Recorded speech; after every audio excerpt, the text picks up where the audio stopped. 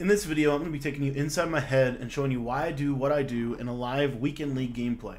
What's up, guys? My name is Cody, and I want to thank you for taking the time to watch this video. If this is your first time visiting my channel is all about helping people become the best Madden player they can become. And if you want to get better at this game, I just want to encourage you right now to click the subscribe button at the bottom right-hand corner of your screen. It's completely free to subscribe to the channel, and it just allows you to be able to stay up to date with the latest tips and strategies I share on YouTube every single day. Every day I do videos that help you get better on offense and on defense, as well as these gameplays. All right, guys, so in this video, we're running the trips tight end offense. We're actually running the New England. We actually switched over to the New England playbook specifically for that specific run right there, and didn't get off to a great start. But anyway, I've actually gone ahead and done what I said I was going to do with Brett Favre. I have shifted back to him. I was using the RG3. I was using a Washington football theme team. I am still running a Washington football team, but I just got so frustrated with not being able to make throws that I normally am used to being able to make with Brett Favre. And I'm a pocket passer. That's what I want to do. I want to step up in the pocket. That's all I want to do. I don't really need to scramble. Like, that's just not that's not how I play the game. And so we're going to shift to this and kind of see how it goes. So anyways, here we go on this next setup. This is one of the biggest reasons why I got Brett Favre, was literally for this one play right here. And you'll see here. Now here, see how he can still scramble out of the pocket and throw it away if he needs to. Now, I actually went a little bit crazy with Brett Favre. I'm going to go ahead and go for this. I'm not too worried about it. I mean, if we don't get it, I guess it's the end of the day. But it is what it is. So the other thing that I wanted to talk briefly, just for a moment about here, is I actually really like this Brett Favre's ability to, I put not conductor on him, but quick draw on him, because I've just been getting a lot of like bad throwing animations, and the sheds are just like wicked lately. So right there, nice defense by him. He's going to get his stop. We have to throw that, right? I mean, we either roll out, pressure was bearing down on us. And in my opinion, I just feel like, you've got to have a good quarterback. I've actually thought about shifting to putting all of my ability points on the offensive line, because these sheds that I've been having so far this weekend league have been absolutely insane. I've lost multiple games just because of disconnects, obviously, but also I've lost a couple games due to the throw out of sacks, and just not something that I'm looking to have to deal with on a regular basis. Obviously, you're going to have to deal with it some, but there are ways to help it, and that's what I'm trying to do. All right, so right here, it looks like my opponent's going to be running with gun bunch. I'm going to just quickly pause the game, and like I always do here, on defense, I'm running the 3-3-5 wide. If you want to get the exact offense and defense I'm using, I have guides on both of those in the description that literally walk you through step-by-step how to execute those ebooks. So if you want to get that, that's available for you in the description. A little inside zone run here. I'm kind of doing some different things defensively. A little bit, it's mainly around who I'm using. I'm actually running a lot more nickel normal. I really like this nickel normal. I think it's super underrated. But anyway, okay. So it looks like he's going to come back out and gun bunch. We'll see. All right. And we're going to run with our quarters scheme. A lot of people have actually shifted to this Tannehill. I've heard good things about him, that he's got a better throwing release and things like that, but I just feel like Brett Favre's the best you can get, so I'm going to go with Brett Favre. I just can't continue to not use what I know is going to work. So anyways, all right, so still going to sit in this quarters defense, just going to try to get a feel for kind of what the route combos are that he's going to use to beat it, and then from there we'll kind of adjust. So we'll see what he does. A little crosser, that's us, and that's on. That's another reason why I'm thinking of shifting my defense abilities. I have zone knockout abilities on all of my defenders, and they just don't really work right. So I'm thinking about shifting back to acrobat or just something, or putting all of my ability points on the defensive line. And that's pretty good defense. Nice pick. See, that's an interception. I feel like I need to get that pick right there, and that's why I run quarters. It's one of the main reasons. Is it does help a lot with the playmaker. I don't just run quarters. I run some other stuff as well. I run traditional zone drops, but this is what I really like. Here, a little tight end crosser. throw another. I mean, see how tight that is. Like, if he's gonna fit that in all game, like, so be it, you know. But I feel like we're gonna get a couple of those interceptions. Now right here, we'll see if he flips his bunch. He probably should, unless he's gonna motion over.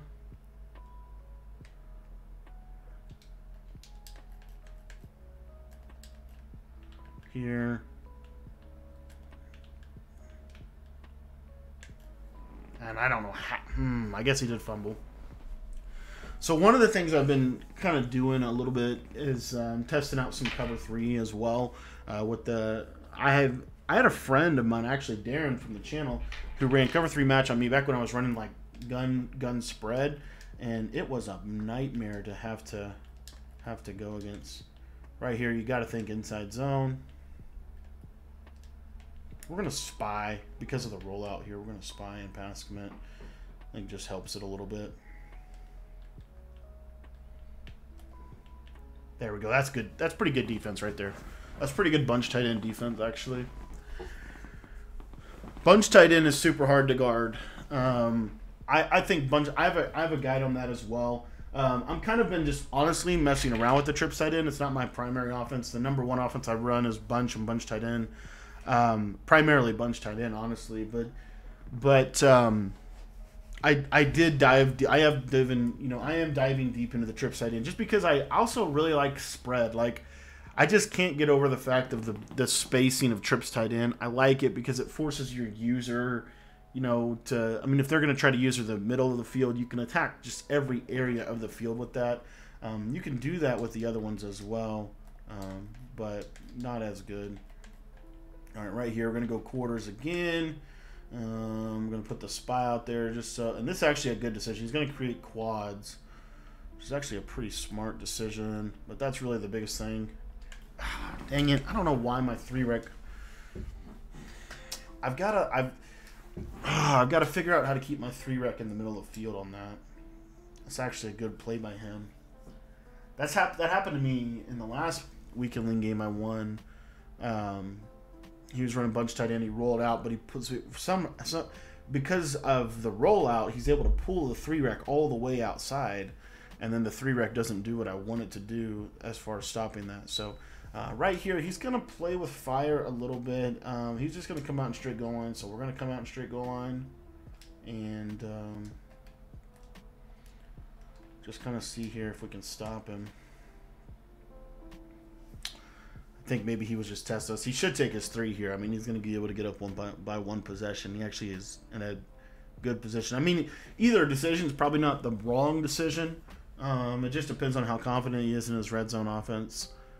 So, I mean, because you could say, well, because this guy gets balled half, which is huge for him. So he just really needs to make sure that he scores here, in my opinion. But I mean, I guess you don't have to make sure that. We'll see. All right.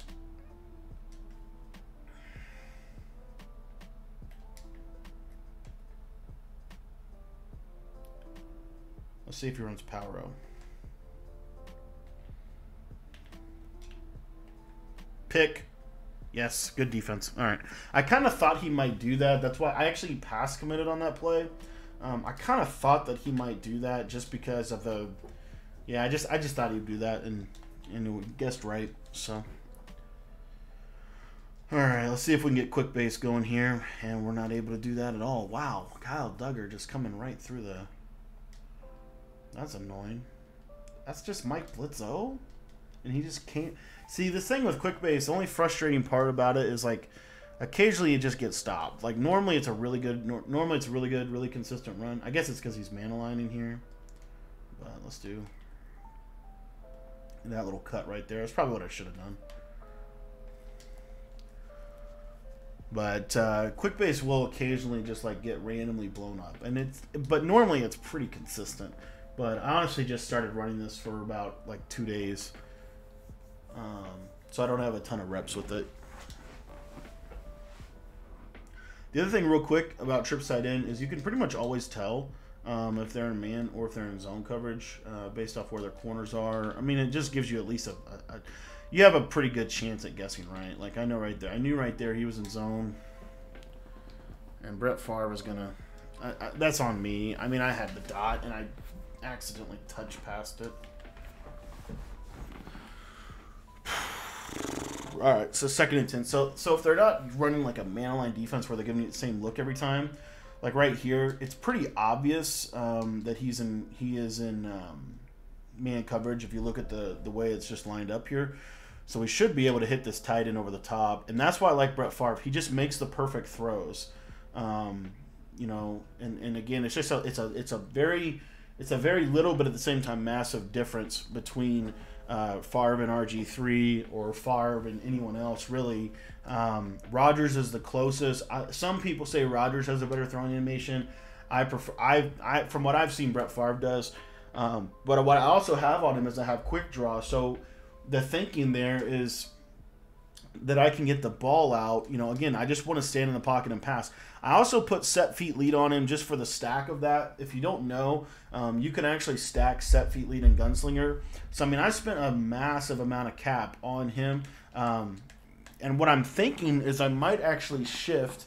I'm not sure what to put on my offensive line yet, but I'm actually thinking of running 5 offensive line abilities and just using the short inability on George Kittle and just rolling with that because I want to stand in the pocket and make reads. That's how I like to play, and so that's one way that I can accomplish that. All right, right here, little motion slant, go get him. I need to help it to make a play, and he did. Nice job. He picked the wrong guy to throw to. Nice job. I guess he thought he had a step, and I fumbled it. Are you freaking serious? He's going to get a touchdown. This is how I lost yesterday. Literally, this right here is how I lost. And, of course, we're all fatigued, so we can't tackle him. That's exactly how I lost most of my games yesterday in Weekend League. Absolutely ridiculousness. Stuff like that is, like, crazy. I get the pick. I guess it's on me for not going down. But just ridiculous. Sometimes this game just does that. You got to be able to bounce back. So, man, we should be up 10-0, and now we're in 7-7 dogfight. He's going to get the ball coming out of halftime. So I got to clutch up here and go down and score. It's a big possession. I've got to clear my mind a little bit, let that go, and just get back on the sticks and keep working. I'm telling you right now, you always have to keep working, right? Just keep grinding and keep working at it. And keep punching away here. So to get us started here, I'm going to go back to quick base. You see the audibling here. So that tells me he audibled from man to zone. And that's what we're looking for right there. That's the lane. And I guess if they man align, probably what we need to do is just motion over. I guess that's the adjustment. We're probably going to run it one more time and then just call a timeout and kind of see where we're at. Yeah, we're going to run it one more time. So you see here the corner shifted back, so this should be open for us. All right, and we'll just call timeout right there, and we'll kind of figure out what is our passing strategy going to be here.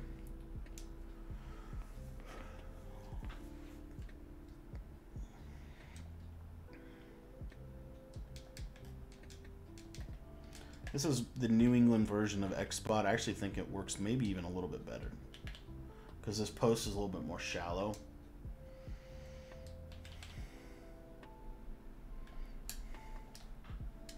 And that's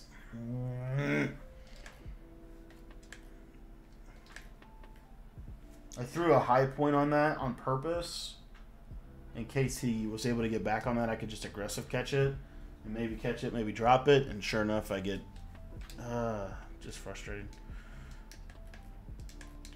All right, let's go back to this. Let's go back to this defense. I feel like this has been our best defense so far.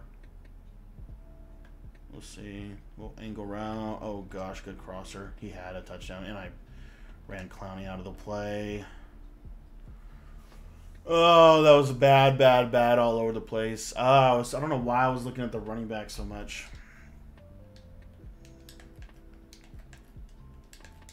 All right, I think this is going to be. Let's see how this works. This little move right here is actually interesting. I've been noticing a lot of people do this.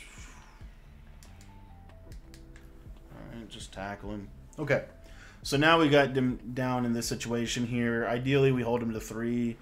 We're kind of in a little bit of a bad spot.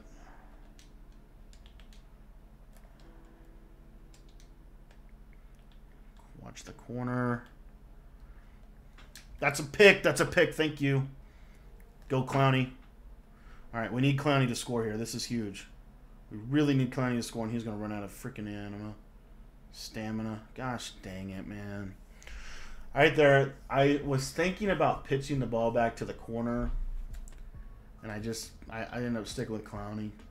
Probably, I don't know. It is what it is. So we've got 2 timeouts. We've actually got a decent chance here. We need to score. We just, no turnovers, please. No turnovers, please. Quick base. Kind of see how he handles that. Because we have 2 timeouts here, so we should be okay. We only, trying to think. If we pass here, it's probably the right decision. Which raises the question, what passing play do you call here? I really like this. Actually, really like this route. Okay, so with the running back, we're going to put him on an angle route. We're just going to do this. See how we do. And he goes zone. Throw it away. I probably could have. Man, I've only completed 2 passes. That's crazy. I could have right there tried to throw the corner route, but I just didn't like the look. So we're going to try quick base one more time. Oh, I had it too, and I just had bad stick work. Timeout, timeout, timeout. I actually got closer than I thought it would. I thought I'd have an extra second, but all right. Well, all right. So we get 3. Not bad. Pretty crazy first half. Pretty crazy first half. So we got to gather ourselves a little bit, kind of get composed, and come out and get a stop. You know, you got to take that breath. One of the things you have to do if you're going to be good at Madden, if you're going to play Madden in a serious way, you have to. I mean, you have to do this. You cannot like outpace yourself. You have to pace yourself a little bit. You have to kind of gather yourself, get your bearings, so you don't make stupid decisions. Because if you just kind of get on autopilot and start just running and running and running and running and running, what's going to happen is you're going to get, I mean, it's very likely that you're going to put yourself in a bad position. Now, on the flip side, most people will actually do that. And so that's where I say you need to simplify what you're doing. You know, you need to kind of prepare for that. So anyway, right here, let's see if we can get this. We got some contains out there. We got a spy. We got a 3-rec. Completely taking that away. He's going up top. And that's a decent swat. And I got it. That's actually a decent click on right there. So what I did was I felt like he had me beat. I felt like he had a step. So I swatted the ball. And then when it kind of did that little flutter thing that it does sometimes randomly, I just hit triangle, was able to get the pick. So, you know, that's just something you don't want to just like, you know, just rapidly jam the button. It's more of a ball hawk type of thing. So anyway, we're able to make a play, and that's a huge turnover in this game. That's actually really, really big. And now this is where, you know, again, I just talked about it a second ago. You have to kind of breathe a little bit, take a breath. You know, the game has been high turnover rate, high, you know, stakes and stuff like that. You know, so we just have to, you know, kind of do stuff like this right here. That's exactly what we need to do. And that's exactly why we grabbed New England, was so that we could go to this run in these situations. Because right here, you know, we just need a drive. We need to put a drive together. That's really what we're trying to do. Good defense by my opponent. I probably should have tried to take that outside. And we're actually going to run it again just to make sure that, you know, we don't catch him kind of sleeping here. We're actually going to try to get outside here. And that's... I feel like I should have got outside on that. I felt like the guard didn't pick him up. But I guess he did shift to big nickel, so good job by him. All right, now the only problem is we're in now is my kicker is not a 99 because I don't have enough coins to get him yet. So I'm actually a little nervous because I need to get to like the 33-yard line to kick a field goal. Okay, this is where I like PA shot wheel actually. And we're going to run this kind of similar to PA boot over. Just take our drag, and we got up to about the 30. Now, what we're going to do right here is we're actually going to go for this. The reason why, well, we're going to at least look at it. We're going to see what he does. The reason why we might go for this here and he's in man. We're going to quick snap. We're going to quick snap curl flat here and try to hit this tight end. Yep, that's exactly what I thought. So you see he's in man. That's that man zone read. That's why I like trips tight end, because it's a very well-spaced formation and very nice. You see there, we read the man coverage, and we're able to hit that corner out over the top for a nice little dot.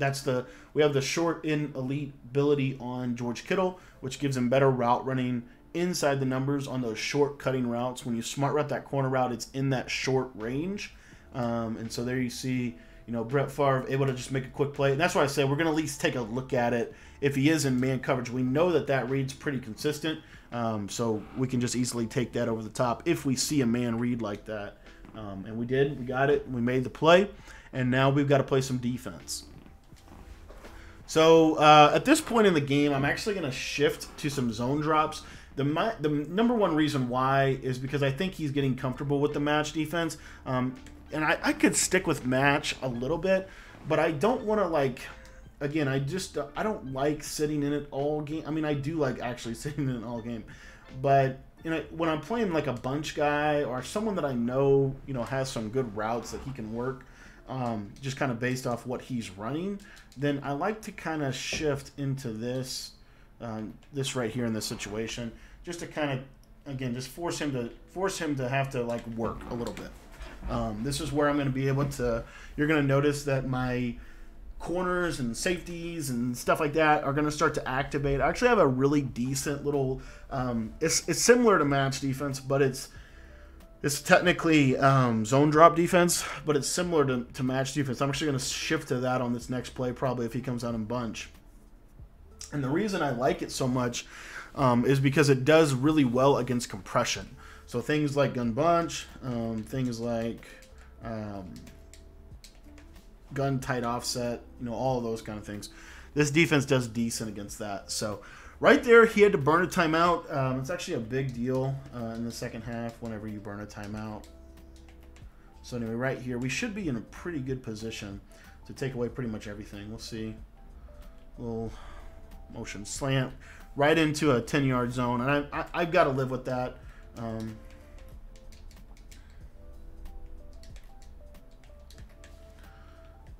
Doing the same thing.